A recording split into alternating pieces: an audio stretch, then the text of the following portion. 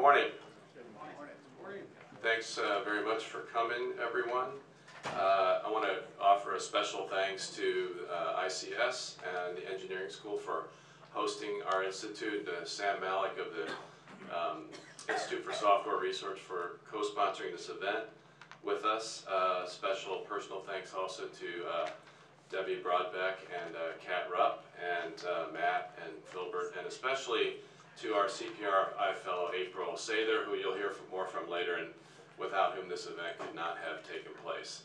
We're going to get underway, but I wanted to invite our Dean, Marios. I've been here 3 years, I still can't pronounce his last name, to come up and welcome you. Thank you, Brian. My name is Marios Papaefthimiou. I can pronounce my last name. I'm the Dean for Information at the School of Information and Computer Sciences.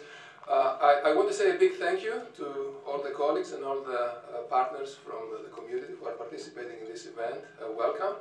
I was looking at the program. It's a very exciting day. I will try to show my face during the day.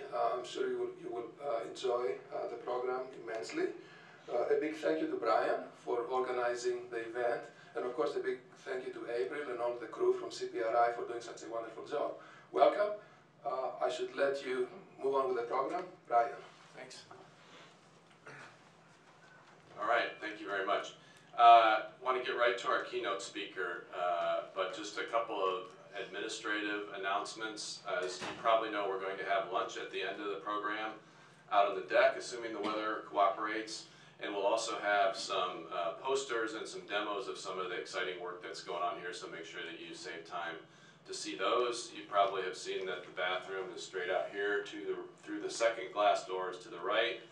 And as always on this campus, apologies for the parking situation. The news I can give you, though, is it's only going to get worse. So please keep coming anyway. The Institute actually has a couple of exciting things coming up on June 18th. We have an event in the evening co-sponsored by the law firm of Newmeyer and Dillian, who've been great supporters of us. It'll be at the Cove, and it'll cover the new California Consumer Privacy Act and the new Internet of Things privacy law in California, and the European General Data Protection Regulation, and asking the rhetorical question, to which the answer is obviously no: can you comply with all of these three things at the same time? But we'll get as close as we can to explaining how you might do that. Also very exciting, particularly for anyone who is here as part of a small or medium-sized California company. The Institute has combined forces with the United States Department of Commerce and the state of California to create a cybersecurity trade mission to Singapore and Malaysia in the fall. So if you're a California company, depending on your size, you can get dramatically subsidized rates to go on this event. And you know, people have different views of how effective the U.S. government is these days, but the Commerce Department is actually quite effective at arranging one-on-one meetings, arranging group meetings, arranging events for meetings with the Singapore government, the Malaysian government, the companies there. It's very flexible in terms of the agenda and what we can schedule. So watch our mailing list for that. We're going to have a big announcement about that, and there'll be a link that shows how you can apply to participate in that. That will be coming in the next couple days. And speaking of our mailing list, you've all opted in to that by signing up, but it's very easy to opt out once you get the first newsletter. So hopefully you won't want to, but if you do, we've made that pretty easy. So enough of my yakking. It's my great pleasure and honor to introduce our keynote speaker, Professor Kevin Fu. Kevin is an associate professor of electrical engineering and computer science at the University of Michigan, where he directs the Security and Privacy Research Group and the Archimedes Center for Medical Device Security. His research focuses on analog cybersecurity, and his embedded security research interests span from the physics of cybersecurity through the operating system to human factors, which we all know are some of the most dangerous factors of all cybersecurity. His past research projects include MEMS sensor security, which I'm sure he'll explain, pacemaker, defibrillator security, cryptographic file systems, web authentication, RFID security and privacy, wirelessly powered sensors, medical device safety, and public policy for information security and privacy. So in other words, Kevin can crack your encryption, clone your credit card, crash your car, and kill you. So I would listen to what he has to say. Kevin served as a visiting scientist at the Food and Drug Administration, the Beth Israel Deaconess Medical Center at Harvard Medical School, and at MIT. Kevin also apparently has a 164-year plan for medical device security. So for those of you whose consciousness makes it to the singularity, you got something to look forward to. But while we're all waiting for that happy day, please join me in welcoming Kevin Fu.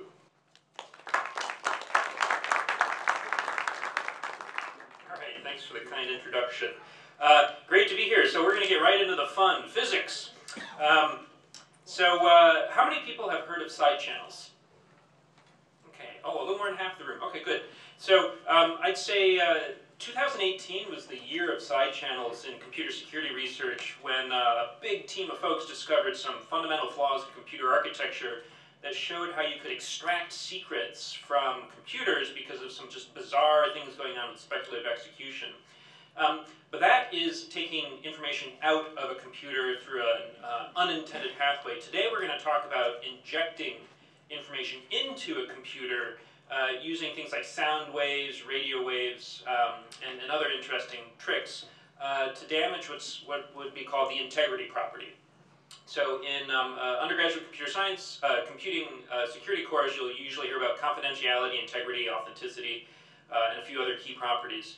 But today, again, we're going to focus on how to protect what's going into a computer through the sensors, and how do we know the sensors getting actual good data that you're going to make decisions on for things like, autonomous vehicles, pacemakers and defibrillators. So there's my research team on one of the autonomous buses at Michigan. You'll find it in sensors in drones for flight stability control. And then even in Washington, D.C., I believe this mall in Washington, D.C. had the first underwater autonomous robot, but I don't think that was by design.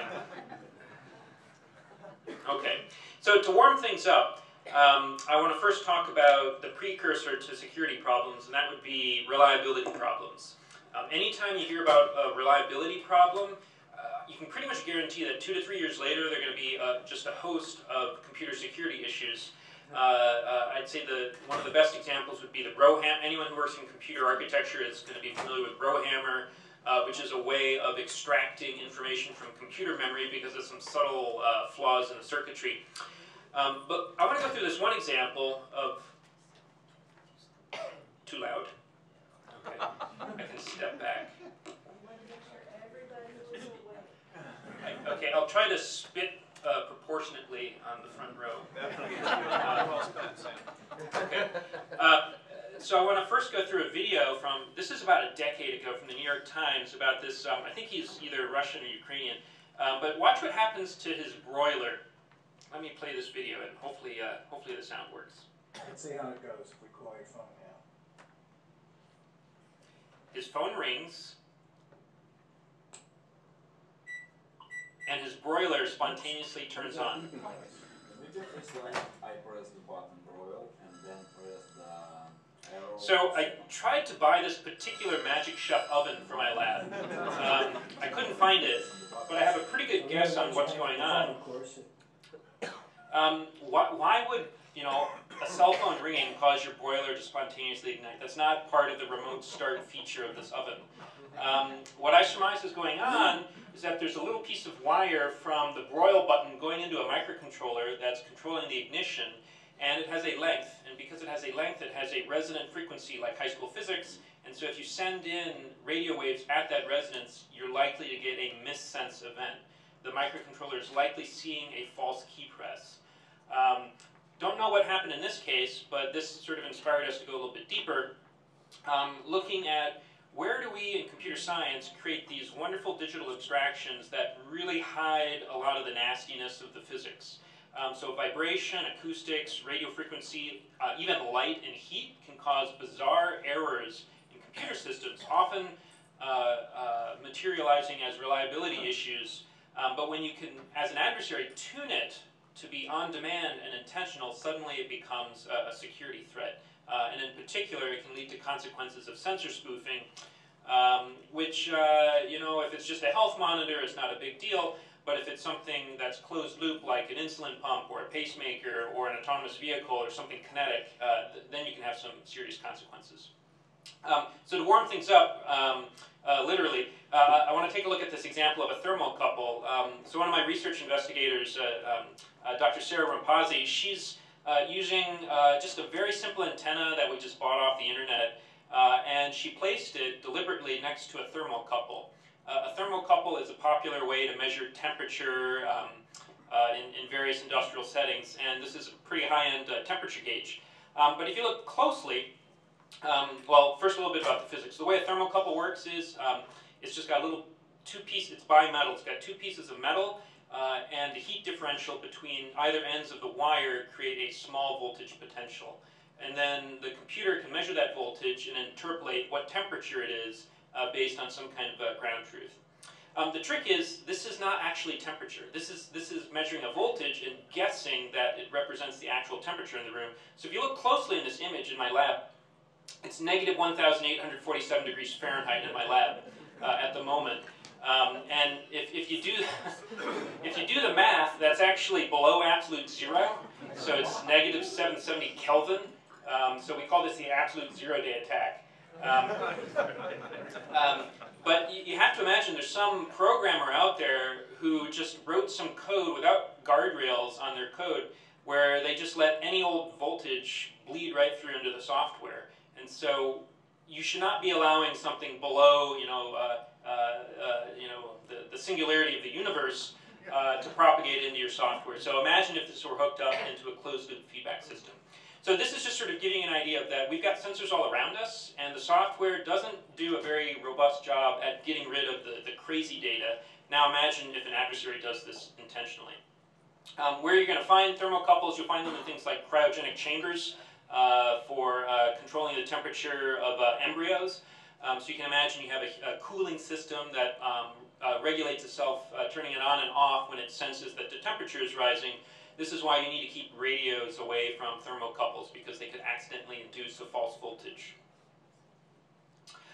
So I want to talk about some older research before we get into some of the more modern stuff. This originally started as what we thought was a one-off, where we discovered how you could use radio waves to inject false data into sensors. Over the last several years, we've discovered it's actually very generalizable, but let me give you just a flavor of this. Pop quiz, it's almost 10 in the morning, so which one's the real cardiac signal? Is it the sinus rhythm on the left, A, or is it the flat line on the right, B? So who's had coffee this morning? Who votes for A as the real signal? Prefer A. And who votes for B? Okay, those are the hackers. So the real answer in this case is B.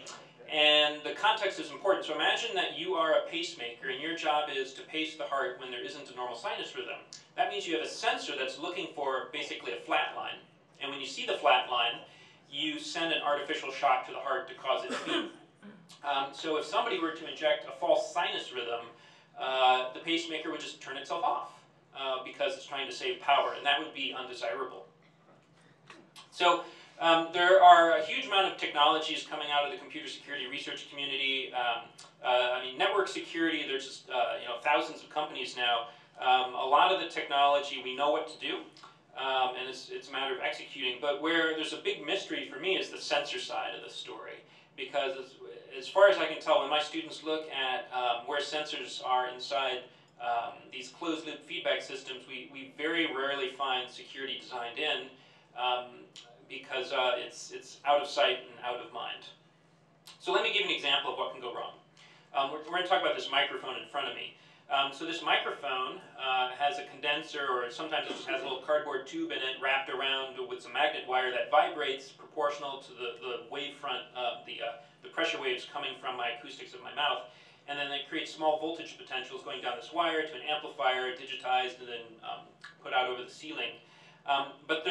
Here you see this red wire between the microphone and the amplifier. It has a length, therefore it has a resonant frequency. Therefore, if you emit certain RF patterns, you're likely to hear something on the microphone.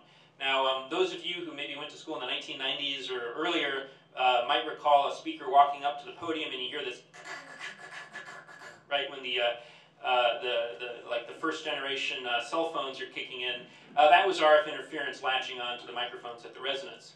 We're going to take a look at what if you do this deliberately rather than by accident. So the way this is solved today from a reliability perspective is, imagine, so this is an illustration of a Fourier transform. We're looking at the spectrum of the radio waves coming in from low frequencies on the left to high frequencies on the right. You can kind of think of it as like an equalizer in music. So if you're expecting very low frequency tones, like the male fundamental frequency tops out around, I think, 180 hertz, and then you get all the harmonics from an acoustic standpoint. So you can build circuits that are really, really dirt simple to filter out all the high frequencies, so all this high frequency stuff goes away very easily. Trouble is, when you get interference coming in what's known as the baseband, the expected range of frequencies for your normal signal, it becomes much harder for the circuits to filter it out before it gets to the software stack. And so that's what we're going to look at right now. What happens when we get this interference in the expected band, and what can we do about it? So Dennis, one of my postdocs, built this dipole antenna from leftover construction materials in my house, and then he's sending out radio waves using a software programmable radio, a USRP, a very common utility in laboratories. And he's got a little USB webcam with a microphone, and he's recording what the computer heard in the room as we're playing these radio waves. So it's about a meter distance between the USRP and the microphone from this now disassembled webcam. And you're about to hear what the room sounded like when he played these radio waves in this completely silent room.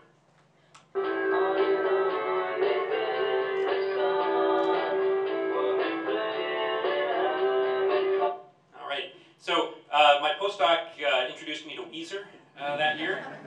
I still don't quite know what they do. This was a completely silent room, and yet the music was being picked up by the microphone. So what was going on here from an intuitive sense is, you've probably heard of the apocryphal story of the kid with braces picking up AM radio stations. That's basically what's going on here.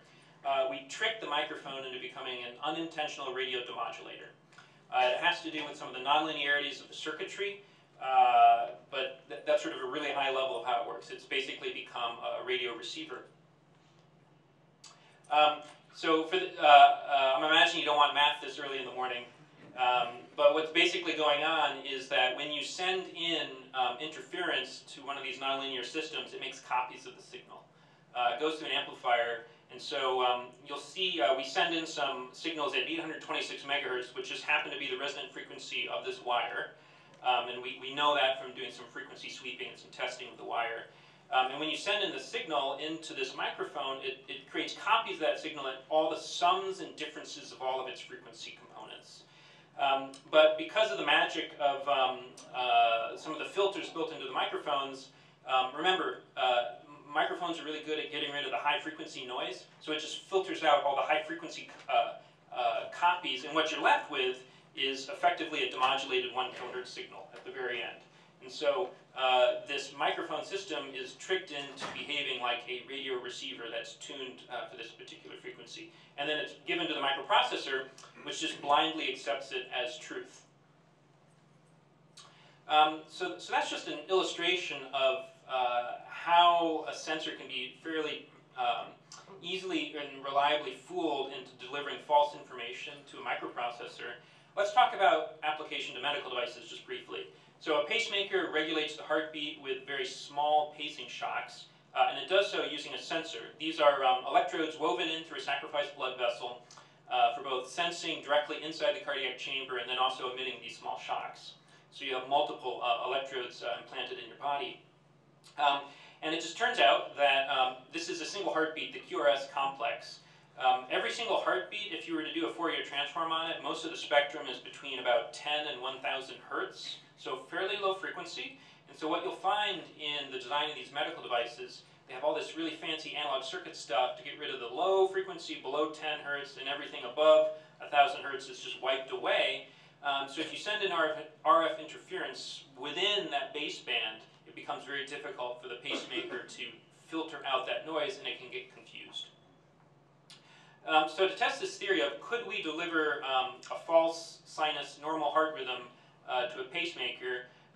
We used high-end tools like a kitty litter box. But actually, there's an ANSI PCI 69 standard for the salinity of the human body, and that's the best we have right now to simulate a human torso, short of living tissue.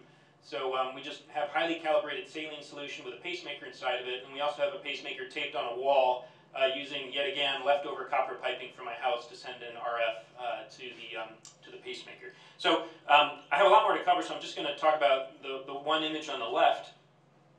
The first thing we thought of was, well, you know, let's send in a sine wave that's pulsed on and off every 1 second, because that sounds like a 60 beats per minute kind of thing. And so sure enough, if you send in a sine wave at pretty much any frequency, ideally at resonance, and then pulse it on and off very quickly every second, it gets misinterpreted as a 60 beats per minute heart rate. And you can know this because the screenshot on the bottom left is what the physician sees in the operating room. And I'll try to decode what's going on with these symbols. The green symbol VP means ventricular pace. That means the pacemaker is delivering a shock because it sensed there's no heart rhythm. When we send in these 3 pulses of interference, the pacemaker turns itself off. It says ventricular sense, purple VS, meaning, oh, this patient is beating their heart just normally, therefore we can go into a low frequency mode, you know, shut off the clock, shut off the circuits of the computer that's drawing a lot of energy, save power, make the device last longer, because we don't need to. The patient is able to pace themselves. The moment we turn off the interference, the pacemaker resumes, it wakes up again, goes into its high frequency mode, and begins to pace the patient. We couldn't find any volunteers to do this. But the physicians we work with said that if this were to happen in a real patient, their blood pressure would immediately drop to 0 and would likely faint, as you would no longer have oxygenated blood. But as soon as the interference goes away, the pacemaker resumes functioning normally. So the bad news is this is theoretically possible. The good news is in practice it's really hard to do. Because the body just naturally absorbs a lot of these particular frequencies, because we're basically bags of salt water. So if you're further away than just 5 centimeters, it becomes very difficult in practice at reasonable power levels where you're not going to, you know, fry yourself to induce these false sensations. However, if it's a body-worn device, if it's something outside the body like an insulin pump, we haven't tested that, and I suspect it'd be a lot easier to cause interference because you don't have as much of the human tissue near it to absorb the RF. Okay, so that was old stuff about using radio waves. I want to get into some of the acoustic side of this as well. A few years later, we discovered you could use very similar techniques to fool MEMS sensors. So MEMS is a microelectrical mechanical system. You can kind of think of it as like a sensor, a mechanical structure shrunk down into silicon. And you can buy them as a chip. It's very popular. You'll have billions of them now. You'll find them in your smartphone, especially for the accelerometer and the gyroscope. So if you ever wonder how you go to portrait and landscape mode, it's because there's an accelerometer, a gyroscope, and it's sensing the orientation. So I have a little video here where what we're about to do is, yet again, this is some leftover construction material from my house, some insulation to use as a safety chamber, because these sounds are ear-piercing and can damage your hearing. And then inside this box is a Fitbit, and this Fitbit is just sitting next to a $5 tweeter speaker, and we've chosen a very particular sine wave to play next to the Fitbit, and it has a Bluetooth link to this phone, and watch what happens to the step count as we play this sound that I'll play for you now. It's sort of an annoying sound, so just be prepared. It's around 11 kilohertz, 11.53 to be exact. You just barely hear that, 81, 82, 83. So my students thought that we could just sell ringtones to create a funding model for the lab, which might work. You can get about 5,000 steps a day this way. But the reason this is working is we're vibrating a small accelerometer that's built into every health fitness device in the universe, and it causes a missense. Because again, these sensors are not actually sensing acceleration, they're sensing a proxy for whatever they're trying to measure, and a vibration is one other way to trick it into seeing a false reality. So to dive a little deeper into why this is working, I want to talk a little bit about history. So some of you might be aware of the sort of 1970s, 1980s phone phreaking.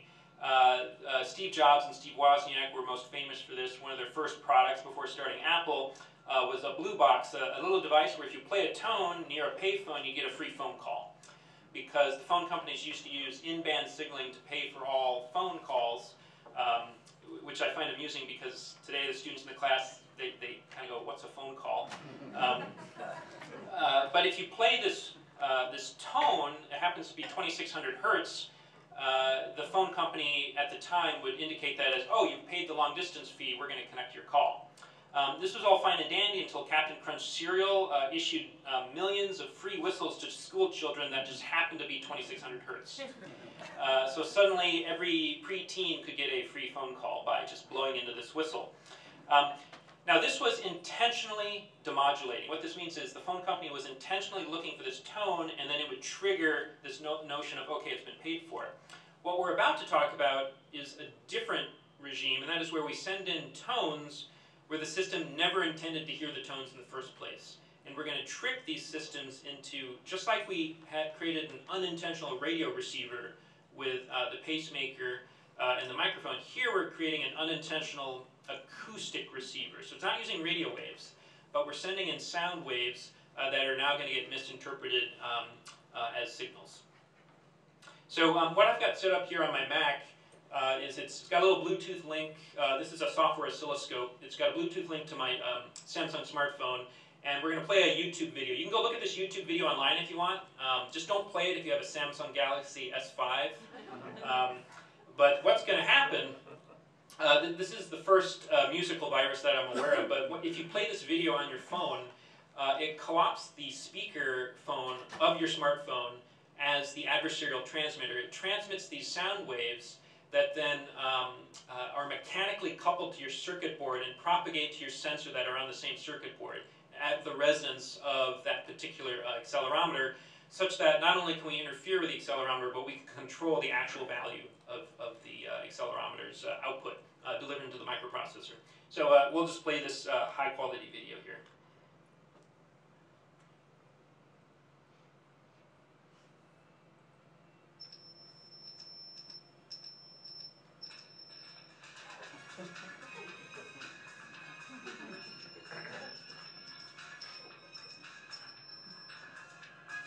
All right, so what's going on here? If you look carefully and you use your imagination, it's spelling out the word walnut. I've always wanted my oscilloscope to talk with me in the empty lab, and I got my dream. And so the students first submitted, for anyone submitting to CCS today, it's always hard to prove to the reviewers that your experiment works. We used to just say, here are the values of the output of the oscilloscope. It kept getting rejected, so we said, okay, let's spell words out. And so I said, pick all letters that are functions, not relations. And so W-A-L-N-U-T happen to be functions in capitals. But what the music video is demonstrating is that the normal sound coming from whatever you use as cover traffic doesn't actually have any impact on the sensor because it's not at resonance. The music from good old Rick isn't at resonance of the sensor. So you can add in other tones, and sometimes you can actually add in ultrasonic tones that are inaudible and you wouldn't even know that your sensor is being interfered with. And as usual, it's just being blindly forwarded up the chain to the microprocessor without any way to validate the integrity of the sensor reading. So why does this work? It has to do with the physics of the semiconductors, and you'll find this in all sorts of stuff today. Accelerometers and gyroscopes are fairly well studied at this point on the computer security. There's some work on clocks that don't use a crystal but instead use MEMS technology. But all it is a mechanical system shrunk down to the size of silicon and then packaged in a chip. And there are all sorts of interesting reliability issues like how the silicon sticks to itself on the inside when it's vibrating. And all these sound waves are sort of tickling the worst case scenarios of the reliability issues of the MEMS products. Tim, who was the graduate student who did this work, cataloged just dozens of accelerometers, and I want to go through just a little bit of the physics. Let me try to unpack this of what's going on. This is one particular accelerometer, and on the left-hand side, what he's done is he's swept pretty much every frequency from near 0 hertz all the way up to ultrasound 30 kilohertz. And for each frequency, he's taking several measurements to say, hey, what's coming out of the accelerometer's output? And if there's no interference, you would expect it to be 0, right? Because the accelerometer is just sitting on a table, the acceleration output should be 0.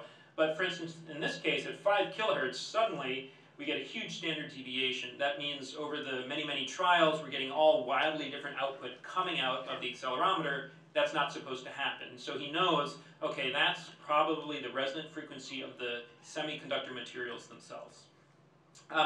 And I'll show you how we use this to create this unintentional demodulator. The second one is a little more confusing to parse. This is the mean shift. So again, he's sweeping all these different frequencies as he's dancing through the different tones. But now he's plotting what is the average value. So for instance, at around 4 kilohertz, he did many, many, many trials, and you would expect, even if you hit some kind of weird interference, you would expect the mean to be 0. Because you know, you're probably causing an interference to go high just as much as you're causing it to go low. But he actually found the opposite. He found that for certain frequencies that were not the same, they would just, for some reason, always be biased to one particular higher value. And so that was a little bit harder to understand, but we'll try to walk through that. But basically, what's going on here from a signals perspective is some set of tones cause the output of accelerometers to suddenly fluctuate like an AC output. And other accelerometers have a different design flaw which causes a constant chosen output from the accelerometer, a DC offset. So let's walk through what's going on here. And if you're not a MEMS person or a circuit person, don't worry, this will be pretty quick. Normally what happens is there's something called a signal processing chain. It's every signal that comes into a circuit goes through a very formulaic process. You first have a sensing mass that vibrates, but computers don't like to work on mechanical things, so they first like to convert it into voltages. So it gets an abstract representation as voltages. It gets amplified because typically these signals are really, really tiny, and it's not yet at logic level, so you amplify it up. But when you amplify it, you're also amplifying all the noise. So typically there's what's called a low-pass filter to get rid of all the high-frequency weird noise. And then it's digitized using something called an analog-to-digital converter. So normally when you don't have interference, it just works fine. You'll magically get this output, and then your software stack or your embedded systems firmware writer will then interpolate that into some kind of digital value of, let's say, temperature or acceleration. But there are two common flaws that we found in the design of semiconductors. One is a low-pass filter that's overly permissive. It just lets through a lot of high frequencies even though it shouldn't. And the other is an amplifier that does something called asymmetric clipping. So when you send in interference that's at resonance of the mechanics of the system, and you have a low-pass filter that just lets everything through, well, it's kind of not doing any filtering, and so it just lets this very high-frequency signal through to the output of in this case, the accelerometer. And so you get these fluctuating measurements coming out. And we can co-opt that if we know a little bit about aliasing, and if we know a little bit about the sampling rate of the interrupt handler in the firmware, you can begin to control the output of the accelerometer. The third case was really complicated, and we had a hypothesis. We were only able to validate it after meeting with the manufacturers who just confirmed, yes, that makes sense. But it turns out some amplifiers are kind of crappy. If you send in a signal that's too high, they're going to clip off the sine waves, but only at the tops or only at the bottoms of the waves. And when you send this through a low-pass filter, it does the work for you. And magically, the AC signal goes away, and you're left with a DC offset. And you can sort of tune this DC offset so you can have a constant shifted output of that accelerometer. So these are the two tools that we have at our disposal in order to control the output. And so here's just one example where we want to see the red as the desired output. We modulate it on top of a carrier signal at resonance, kind of like an AM radio, but acoustic, and that's what it looks like when you send it out. This is what it looks like when you actually measure the output of the accelerometer. These are actual readings.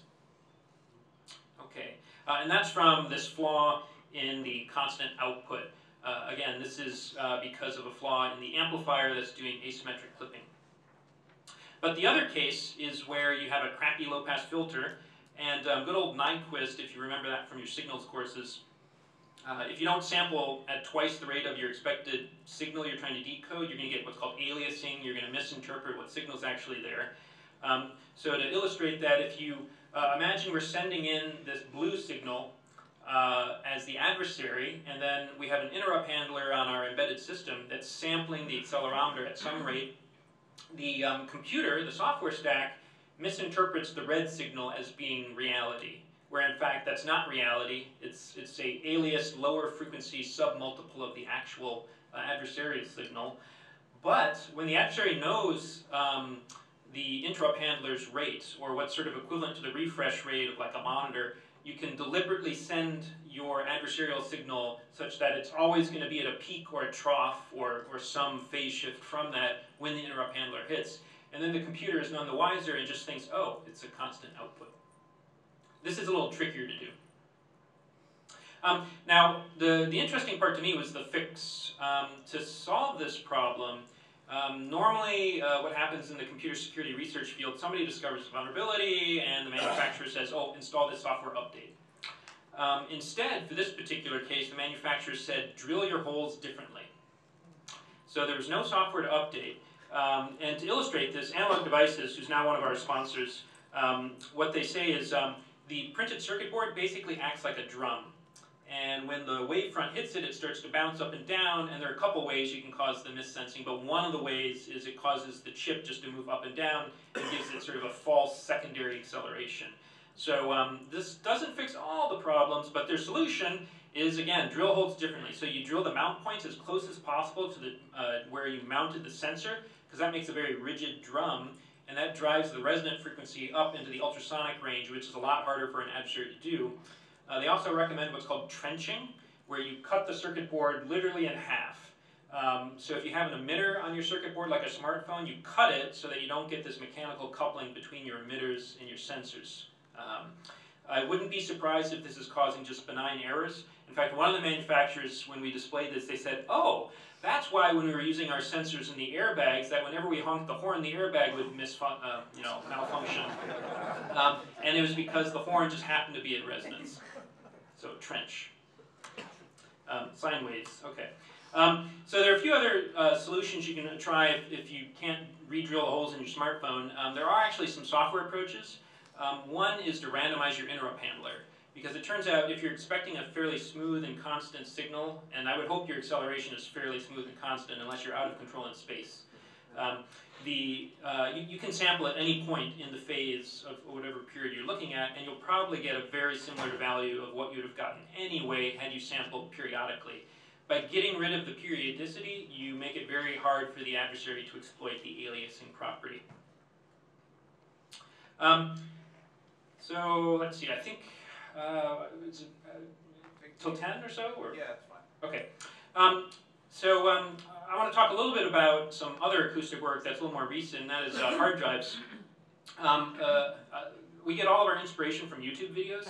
So this fellow was angry at his data center, and he was yelling at his hard drives, and he noticed that whenever he yelled at his hard drives, his I/O throughput would drop precipitously. So his hard drives are very sensitive, and it was all fun, and everybody was sending this video around to everybody in the storage community. But then this article came out. A bank shut down for 10 hours because when they did a test of their klaxon of their fire alarms, suddenly all their hard drives failed. So what's going on there? It seems a little weird. Again, a reliability issue. So one of my students decided, I wonder what's the availability property of hard drive and what's the physics behind why this is going on, and then can we do it intentionally? And then how would we defend against it? So the threat model is, imagine you've got a notebook or a data center with hard drives in it, and you've got built-in speakers. And because you have built-in speakers, you've got mechanical coupling, so all you need is an adversary who can trick you into going to a website that plays music. But you can also place a speaker nearby. Or ultrasonic emitters as well. So what's going on inside a magnetic hard drive? It's got a spinning disk, it's got a head stack assembly that seeks over the disk, and it's spinning, typically around 7,000 RPMs. So here's what's going on when you send out a rather high tone. This is a physics simulation of how the hard drive works in a sort of a static sense. And what this is representing is the deflection. So when you send in a 120 decibel source to the hard drive, the hard drive, the spinning platter itself begins to deform. And the red is about 500 nanometers. Now the precision of a hard drive, you might call it the needle, but it's the head stack assembly, it needs on the order of like 2 to 5 nanometers of precision to read and write properly. So if you're flexing this thing 500 nanometers, it's well outside of its operating specification range. So so you would think that, well, if you, why does this happen? Well, this is why we have parked the hard drive head. When the notebook senses it's falling off a table, it parks the hard drive so you don't scratch it. But what we're going to do here is trick it into parking the hard drive and other things even when you're not falling. So when the sound is off, your hard drive's working just normally, but the moment you turn the sound on, you begin to cause this deformation in the platters to the point where it exceeds the thresholds of proper reading and writing. So it's a little hard to see, but you've got about a 10% error tolerance for reading and writing, those sort of light blue colors in the center. But when we turn the sound on, suddenly the head stack assembly is just all over the place. This is measuring the percent off from the center of the track, where the needle is supposed to be, and it's well outside. So when that happens, the reading and writing just stops. So if you're an embedded systems programmer, how would you solve this? Well, you get a little piece of flash memory and you buffer stuff because you think, well, this is probably just a temporary problem. Let's mask the errors so the operating system writers don't even need to think about it. Don't even make them aware this is going on. But if you have flash memory, you eventually run out of buffer space. Then what happens? Well, it's unspecified. So most hard drive manufacturers seem to just dump the data on the floor and then don't tell the operating system. So here's what happens when you turn on the sound in your hard drive. The throughput will drop precipitously. When you get to even higher volume tones, it just stops the reading and writing entirely. But this is very frequency sensitive. So one of the first things we did was, again, we swept all the frequencies to figure out what tones do hard drives really hate the most, kind of like scratching a chalkboard. Turns out that around 18,000 kilohertz, which is within the human audible range, although above my hearing, will easily cause a hard drive to stop functioning at below 100 decibels. So that's one of the ways that hard drives malfunction, and I'll get to some of the consequences in a moment. But then there's a second way. It turns out when you drop your notebook, and I know nobody here has ever done that, when you drop your notebook, there are typically 2 or 3 piezoelectric sensors on there that are called shock sensors. And when the shock sensor gets triggered, it parks the hard drive so you don't lose your data. Well, it just happens to be that they have resonant frequencies in the ultrasonic range. And so if you send ultrasonic tones to the hard drive, it will just stop the hard drive immediately and throughput goes to 0. So where this gets a little interesting from an application standpoint would be things like surveillance. So one of the first things the students did was they got a surveillance grade hard drive, and Barbara is about to play a video where you won't hear it because it's only recording the video, but she's about to play some tones in the laboratory and you'll see a minute and a half of video suddenly disappears. So she's starting a timer, and after about 12 seconds the buffer space in the hard drive runs out because it's buffering all the video frames, but the music, the sound wave, is stopping it from writing. So at about 12 seconds or so, you're going to see it cut out a minute and a half of video. So this stopped the recording of the video, and it's going to rewind a second. You'll see what's going on. But again, this is just playing a tone, and it causes the hard drive to fail silently, and the operating system doesn't even realize it. So this is sort of tickling, again, undefined behavior where embedded systems engineers aren't too familiar with how to handle weird physics of the hard drive. Some of the other interesting things that can happen when you play tones near your hard drive is we had a gigabyte hard drive, and after we played one tone, suddenly the hard drive thought it had 2,000 petabytes of capacity. So we were thinking of patenting this discompression software. So we still don't know what's causing all this, but we've seen physical scratching on the hard drive as well when we've opened up and done an autopsy. Also, sometimes the operating system will just spontaneously reboot, but I guess that's what Windows does. Rough crowd. Okay. I think the harder part is defending against this, because like the hacking into things is like high attention, but defending stuff you're never going to hear about, but I think is more important. So the first approach was just spray foam on it, because we thought, well, we'll do the cheap thing, but it actually didn't work. We were surprised because some of the tones actually bend around the foam, and also foam traps heat, and so very quickly it reached the maximum operating temperature for the specification. So don't do that. Bad idea. The better idea is think about control theory, and you fly an airplane that's just horribly out of control, but it's dynamically in control because it's constantly adjusting. And so what hard drives do is they have what's called a PI controller, and it's constantly sensing when the hard drive is a little bit off the center of track, and then it magnetizes a voice coil or an electromagnet to push the head back into the center of the track. That's what they do today. But because the adversary is sinusoidal, since the adversary is always trying to be at resonance, this means you can predict exactly what the adversary is going to do in the future based upon some of the sound waves you're sensing now. So if you add just a very simple second attenuation controller that's doing this predictive, what's the adversary about to inject into me, you can actually energize the electromagnet ahead of time at the resonance and then cause that attenuation to disappear. So this is a simulation, but you can see the head stack is just all over the place from the center. The moment you add this a second PI controller, you actually get it within the guardrails. So the reading and writing actually succeeds. Now, I don't know about reliability. Probably we're wearing out the hard drive mechanics more quickly this way, because it's kind of like driving with your foot on both the accelerometer and the brake at the same time. But at least it gets the reads and writes to work, only using a software update. Bad news. So after we discovered that there's this feedback controller that tells you the position error signal, how many nanometers off the center of the track you are, another student said, well, wait a minute, that's a microphone. So he's turned hard drives into microphones. So be careful what you say. So I want to play, he's actually going to give this talk on Monday in San Francisco. Let me play his preview talk. You have to listen carefully. Trying to research and demonstrate how everyday objects can unintentionally approximate microphones. Weapons, however, is that they can leverage a hard drive as a listening device. Our paper explores how adversary with digital control of the machine can extend its reach into the analog realm by leveraging a hard drive as a crude microphone. The hard drive read write has much of extreme precision, and it sometimes is to use flash operations near pressure and a football target to the backbone of the microphone. We developed a further concept of chat that demonstrates how an adversary can potentially extract human speech through the hardware.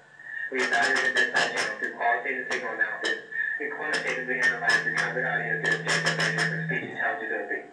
Finally, we validated the acoustic side channel by using CubeSats to recognize the sound recorded through the hard drive.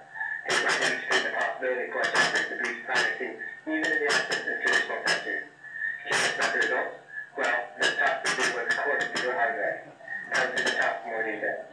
Alright, so that's sort of the precision you can get, what a hard drive can actually pick up about your voice as you're talking near it, because it has this error control circuitry to tell you how far off the center of the track the needle is. Okay, we're running out of time, so I'm going to skip to a little bit forward. But basically, if you're building a system that depends upon sensors, you need to find a way to verify its integrity. I think some of the things we can do in the university system is really demystify the attack surface. So instead of testing the compliance, you test a failure. So I don't care if your system works, I just want to know when it fails. I think some of going to the bottom bullet, rethinking some of the integrated circuits and some of the hardware-software agreements can be very helpful. If the hardware can convey just a little bit of extra hint information to the software stack on why to trust the output, I think we're going to be able to get rid of a lot of these problems. So if you can get the sensor just to tell me, for instance, hey, have you vibrated at your residence recently? That tells me a lot. Like maybe I shouldn't trust the output of your sensor and I should go to a second or a third sensor and take a vote. But these problems have been around forever, and I would just say, maybe it's not a good idea to put a computer in everything. So, IoT and everything, maybe not. But if we do, we need to have an eye toward the safety and the integrity. You can read these papers another time, but I'll just add with, there's a lot of interesting stuff going on with security research at the analog level. If you're a student, there's just two things missing. You are. So I encourage you to take a look at solving some of these problems in analog sensor security. There's going to be plenty more problems to solve. But thanks for having me.